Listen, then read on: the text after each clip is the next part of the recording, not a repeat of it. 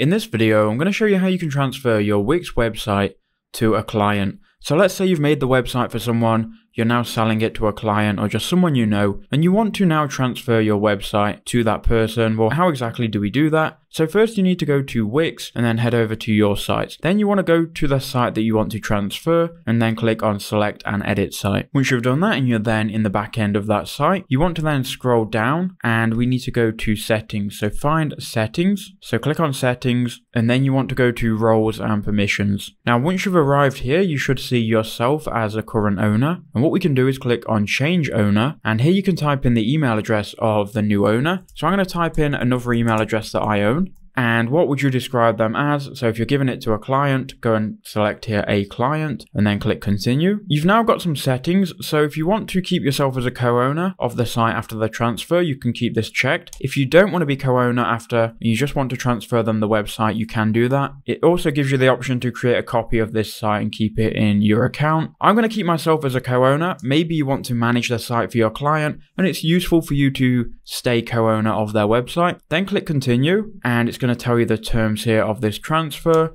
and we can now click on transfer ownership. So now the new owner is going to have to accept that email transfer. So I'm going to show you that email now. So the new owner will have this email come through and it says here bradleyharrison54@gmail.com, which is my previous email, is transferring ownership of the Wix website to you. All they have to do is click on accept transfer and then it's going to welcome them to Wix. Now because I'm already logged in to my old account, I'm just going to sign out. And then I'm going to re-accept this transfer. And your client's going to have to do this and then log in with their Wix account. Once they've then logged in, they will then have access to this website. So if they scroll down and go to settings and roles and permissions, you can see that they are now the owner and your previous account has stayed as the co-owner. So that's how you do it. I hope that video did help you out.